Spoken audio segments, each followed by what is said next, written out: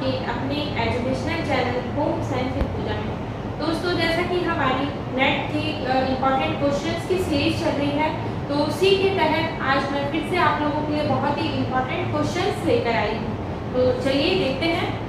पहला क्वेश्चन है, मस्तिष्क विकास क्रम में शारीरिक विकास कहाँ से कहाँ तक होता है, ये पूछा गया है। फिर से देख लीजिए, मस्तिष्क विकास क्रम जो है वो उसमें जो शारीरिक विकास होता है वो मतलब कहाँ से कहाँ होता है, ये जो ह्यूमन डेवलपमेंट है उसका ये क्वेश्चन है। तो आप देख लीजिए, जो ऑप्शन है इसमें सिर से पैरों तक और पैरों से सिर तक। तो इसका सही आंसर होगा। वैसे फ्रेंड्स, आप ऐसे भी इसका पता लगा सकते हैं। इसमें लिखा है मस्तक का मतलब होता है सिर और ये इसका मतलब हुआ पैर, मतलब हमारा जो पूरा शरीर है वो इसके अंतर्गत आता है। तो इसका सही जो आंसर होगा वो होगा सिर से पैरों तक। मस्तिष्क विकास जो है सिर से पैरों तक होता है। नेक्स्ट क्वेश्चन है, फ्लोराइड की अधिकता से होने वाला रोग।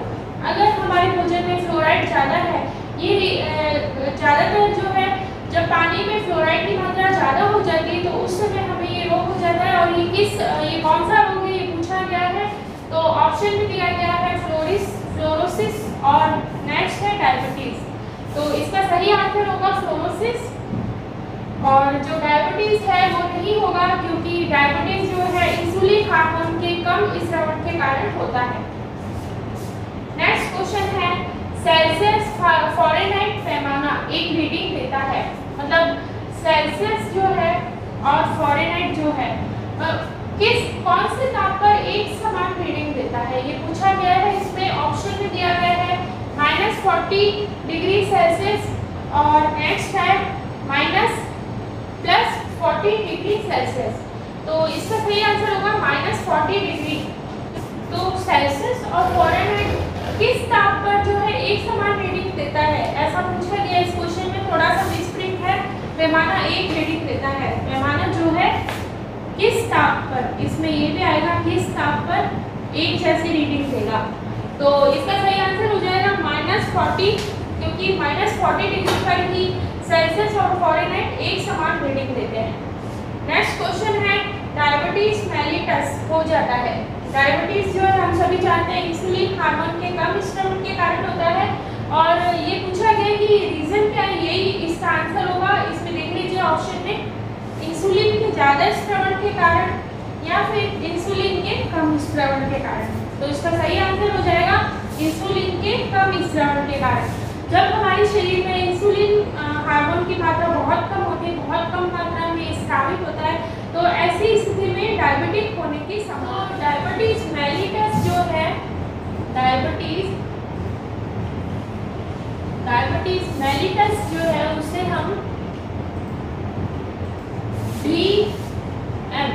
DM भी कहते हैं। ये क्या है, एक मेटाबॉलिक बीमारी है।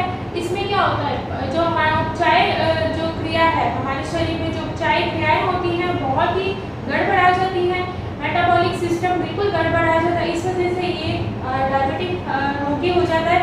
और इसमें क्या होता है, इंसुलिन हार्मोन का स्रावन कम होता है, शुगर बढ़ जाती है। इसी वजह से जो शुगर है वो हमारे यूरिन के द्वारा बाहर आने लगती है। तो इसी को हम शुगर या डायबिटिक कहते हैं, या फिर इसे मधुमेह रोग भी कहते हैं।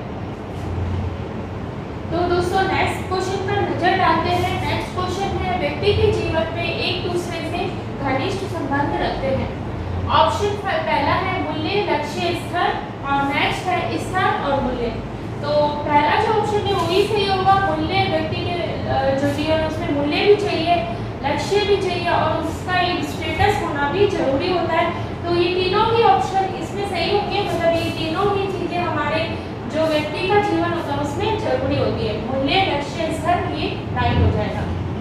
वस्त्रों को डमी पर पहनाकर देखते हैं। मतलब किस तरह की विधि के अंतर्गत वस्त्र जो है उन्हें डमी के ऊपर पहनाकर देखते हैं। मतलब आपने कई बार देखा होगा, जो क्लोथ शॉप होती है उसमें डमी बनी हुई होती है, उसमें कई तरह की ड्रेसेस उन्हें पहनाई हुई होती है। ये किस विधि के अंतर्गत आता है, ये पूछा गया है। फर्स्ट ऑप्शन है ड्रैपिंग विधि और नेक्स्ट है फंक्शनल प्रोसेस। तो इसका सही आंसर हो जाएगा ड्रैपिंग विधि। ड्रैपिंग विधि के अंतर्गत वस्त्रों को डमी पर पहनाकर देखा जाता है। नेक्स्ट क्वेश्चन आगे से नष्ट हो जाता है। विटामिन, कौन सा विटामिन नष्ट होगा ये पूछा गया है, तो ऑप्शन है विटामिन बी और विटामिन सी।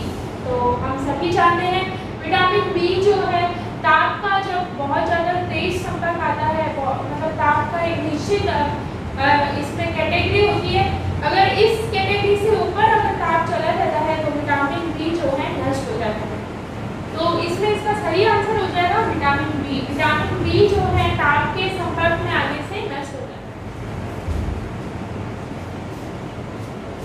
नेक्स्ट क्वेश्चन है प्रजनन क्षमता की कमी का क्या कारण है। प्रजनन क्षमता की कमी जो है उसका क्या कारण है, तो इसमें क्या रीजन से होता है ऐसा ये पूछा गया है। तो ऑप्शन में दिया गया है विटामिन ई की कमी और विटामिन बी, यानी विटामिन ई की कमी है या फिर विटामिन बी की कमी है। तो इसका सही आंसर हो जाएगा विटामिन ई की कमी।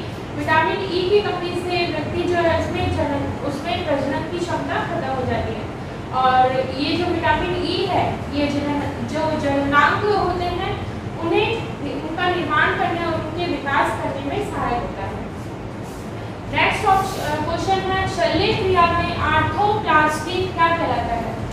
शल्य क्रिया का मतलब होता है जो ऑपरेशन वगैरह हम करते हैं, जो जैसे किसी को चोट लग गई है उसमें हमें सिलाई का काम टाँके लगाने हैं या फिर उसमें कोई चीड़-फाड़ करनी होती है तो उससे हम शल्य क्रिया कहते हैं।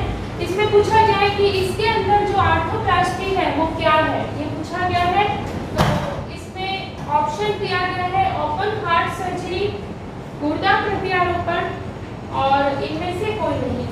तो ये ओपन हार्ट सर्जरी इसके अंतर्गत नहीं आएगा, गुर्दा प्रत्यारोपण भी नहीं आएगा, तो इसमें आएगा इनमें से कोई नहीं। इनमें से कोई भी ऑप्शन इसमें करेक्ट नहीं है।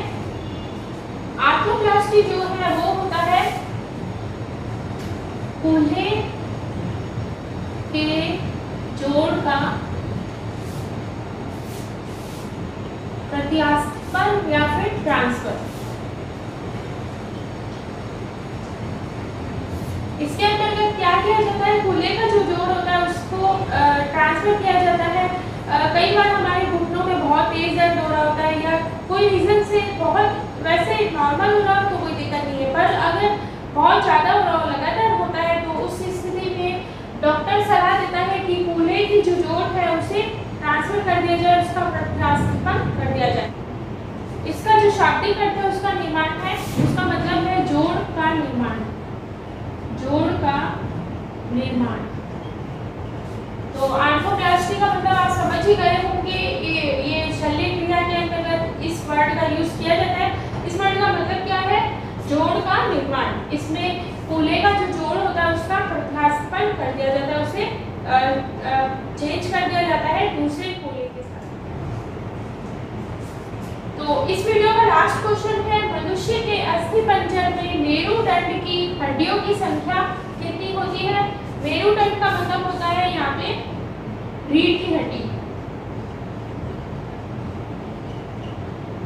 रीढ़ की हड्डी जो है उसमें हड्डियों की संख्या पूछी गई है। ऑप्शन में 14 दिया गया और 26 दिया गया है, तो इसमें 14 तो नहीं होगा, इसमें होगा 26।